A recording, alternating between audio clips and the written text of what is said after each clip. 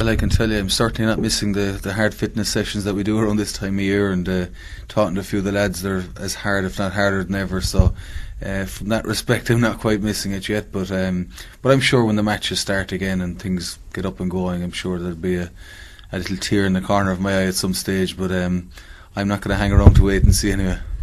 Going back to the very beginning, Frankie, how did you get involved with rugby first day? There was a friend of mine, Ger Cusson from Shanakeel. He was going to Doubt Cork Con, and I'd played nearly every other sport except rugby, and he just said, come on away down there one morning, and myself and Ger and another fellow, Ger Kirstein, we got in the car, and I suppose the first day I played, I was sort of that bit better at that sport than I was at other sports, and I made the first team, and I suppose the rest is history really. And lucky enough then to go to a good rugby school like Prez, and brilliant nursery for any rugby player really, and it just went from there really. Your career, I suppose, with Munster spanned both the amateur and the professional side of things. Is there a massive difference between the two when you look back on it? Yeah, I suppose when you compare when I first started to what it is now, it's phenomenal difference. And I suppose guys like the work that guys like Declan Kidney did is just amazing, and looking at the difference in the whole thing from, I suppose, when I was first involved, we trained Tuesday and Thursday nights at Munster. There was a coach, there was a manager, there was 5 selectors, so it was really comparing to now. You have a management team of up to 20-25 in the management team, and the squads are, including academies and stuff, you're talking 40-45 people, so it's huge. It's a completely professional setup, and massive changes, and I suppose that's it's brought a lot of good things to professional rugby. Was it difficult to adjust to that, or was it something that happened over a gradual space of time?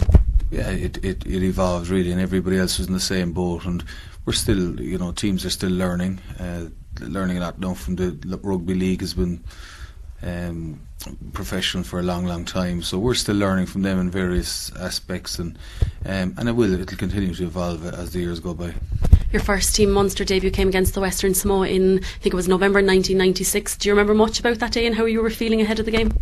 Yeah, I think we just I'd sat on the bench the previous week against Toulouse, and we took an almighty hammering by 60 points to 20, and they rested a lot of the first team players, so Terry Kingston got a break and I got in, and I was delighted to get a start.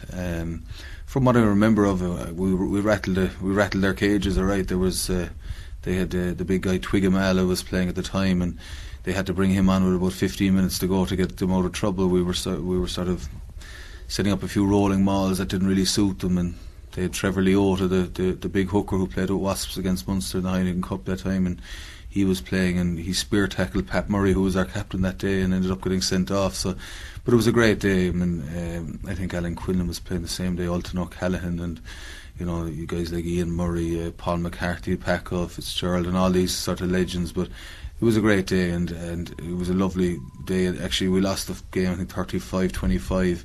But we kind of got the respect, and I suppose the following week then they actually played against Ireland and gave Ireland a good beating the following week, so it looked fairly good in us then after that. What sort of a crowd was in Musgrave Park that day, considering when you look at last week's friendly against London Irish and there was over 7,000 there?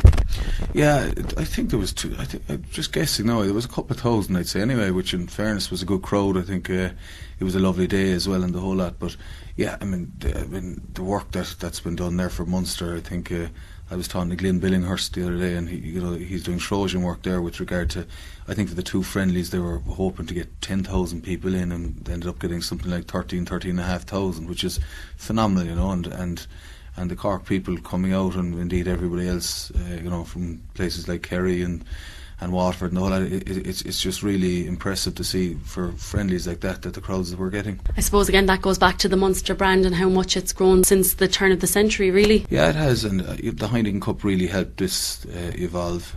Tommy Kiernan was instrumental, another Cork man, in getting that going. Tommy got this Heineken Cup going, and all of a sudden, I suppose, with respect to GA and everything, people were able to follow their local team into Europe and actually contend with some of the best teams in France and England and Wales, and actually go out, and we finally ended up winning something out there, and I suppose when I grew up it was all Liverpool jerseys and Man United jerseys and all this. Now it's there's so many rugby jerseys out there. It's incredible, and it's an awful lot of thanks to the Heineken Cup as well. It must have been exciting though to be a part of that and to watch something grow the way Munster has done. Yeah, it was, what a journey it was, really exciting, and there was ups and downs and turnarounds and the whole lot. I think I had a taste of every single emotion over the years. I went from being second choice to first choice to second choice, and they're all the little bits that go with it. But to be part of the brand, I suppose, it was really flattering, and to have helped in some way to achieve what Munster did achieve is, it's great, and I count myself as extremely lucky to have done that. Munster finally reached the Heineken Cup final in 2000, but went on to lose out to Northampton on the day. How much did that spur you all on to kind of go back and to really give you the hunger for it? Yeah, it spurred us on, definitely. It was just gutting. I think, if we'd played Northampton 10 times, I think we probably would have won 9 times, It was just one of those days, and good luck to Northampton. They beat us, and obviously losing again then in 2002 was an equal sickener, But I do feel that they have stood to us, and I think every final we've played since we've won, we've been involved in Celtic Cup finals, Celtic League finals, and 2 Heineken Cup finals, and we've won, and I think that's the reason for it, because we lost the finals, and it does make you stronger. How tough was it in 2006 to be in Cardiff and not to be a part of the squad because of injury? Yeah, it was, but it was just a relief outside of anything. I mean, if we had lost that day, I don't think I could have faced into 2007, having lost 3 finals. So it was just a huge pressure cooker, and it was gutting, but at the end of the day, we won, and that was the main thing. And it's not about me; it's about the team, and that's it. So, and I was delighted, and I suppose I'd played in the first game of the campaign, so I suppose there was some peace of mind to know that I was going to get a medal at least anyway. So even whether I deserved it or not, I got one anyway. But so yeah, I mean, it was great day, a great occasion, and a brilliant win.